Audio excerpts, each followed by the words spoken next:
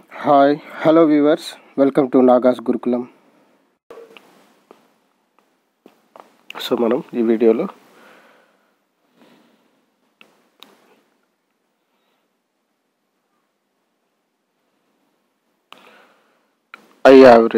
IRMS వాల్యూలు ఎలా కనుక్కోవాలో half wave రెక్టిఫైర్కి చూద్దాం.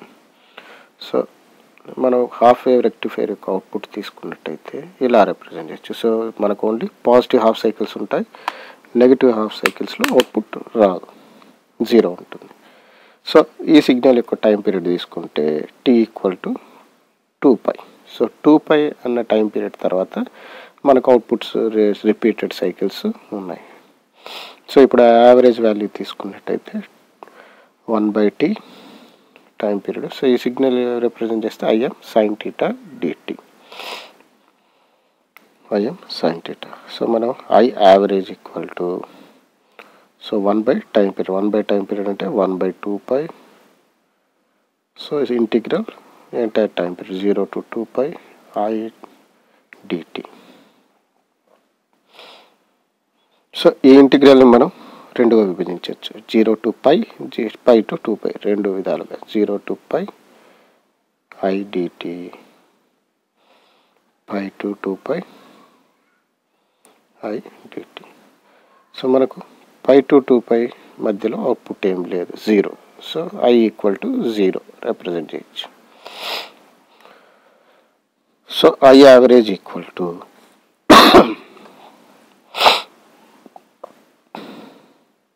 1/2π integral 0 to π Im sin θ dt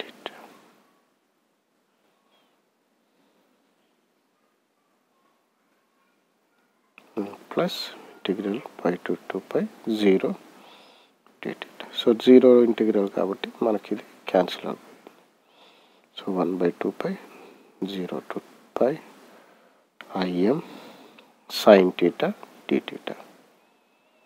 so Im అనేది constant value కాబట్టి బయట తీస్తే Im/2π integral 0 to π sin θ dθ.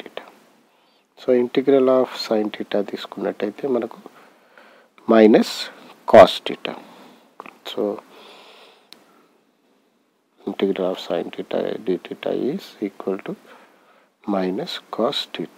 So ఇది సబ్స్టిట్యూట్ చేసినట్టయితే Im/2π minus cos θ limits 0 to π. So minus బయటకు తీసుకోవచ్చు మనం. Minus Im/2π cos π minus cos 0 minus Im/2π. So cos π -1 minus cos 0 -1. So minus Im into -2/2π 2 cancel. So మనకు Im/π మిగులుతుంది. So I average equal to half wave రెక్టిఫైర్కి Im/π very important value, మనం గుర్తుపెట్టుకోవాల్సి ఉంటుంది. Efficiency డెరివేషన్స్కి, ripple factor డెరివేషన్స్కి చాలా వాటిలో direct value substitute చేయడం జరుగుతుంది. తర్వాత RMS value తీసుకున్నట్టయితే ఐఆర్ఎంఎస్ అనగా root of mean square. So root of 1/π mean అంటే యావరేజ్ 0 to 2π స్క్వేర్ కాబట్టి I² dt. సో మనం ఇందాక తీసుకున్నట్టు 0 to 2πని రెండు విధాలుగా విభజించవచ్చు. ఇంటర్వెల్ 0 to π I²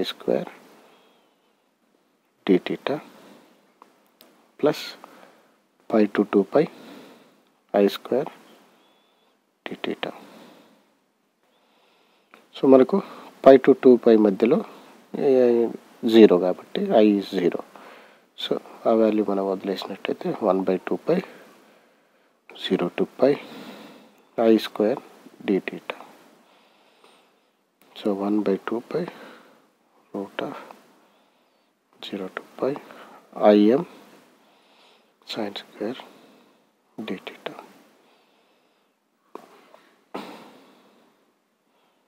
సో ఇక్కడ మనం sine square టీటాని 1 minus cos 2 theta by 2గా represent చేయొచ్చు. సో ఎందుకు అనగా cos square theta plus sine square theta is equal to 1. So అలాగే cos square theta minus sine square theta is cos 2 theta.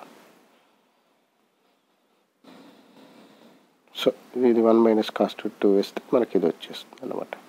So there four IRMS equal to, so IM square బయట తీసేయచ్చు. IM square by 2π integral 0 to π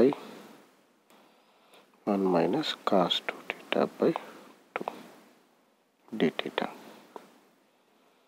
so ఇందులో 2 బయట తీసేస్తే root of IM square by 4π integral 0 to π 1 minus cos 2 theta dθ.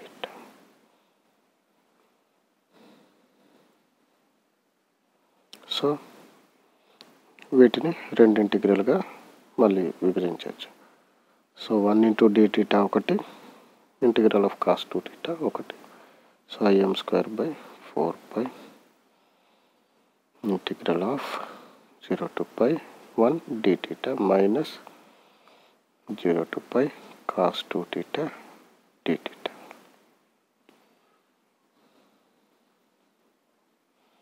So IM square by 4π. So integral of constant వచ్చి మనకు theta value వస్తుంది. So theta 0 to π. So ఇక్కడ తీసుకున్నట్టయితే sin 2 theta 0 to π. So root of IM square by 4π. So instead of theta మనం theta విలువ π minus 0 limit substitute చేస్తున్నాం. ఇక్కడ sin 2π minus sin 0. So sin 2π sin 0 values 0 కాబట్టి మనం వదిలేయచ్చు వీటిని. సో ఇంకా మిగిలింది మనకు IM square root of IM square by 4π into π. So మనకు root of IM square by 4. So ఇది మనకు IM బై 2 వాల్యూ వస్తుంది. So there four IRMS value of full way rectifier తీసుకున్నట్టయితే IM బై 2 ఇంపార్టెంట్ ఫార్ములా గుర్తుపెట్టుకోవాల్సి ఉంటుంది. So తర్వాత డెరివేషన్స్లో వాడడం జరుగుతుంది నేరుగా.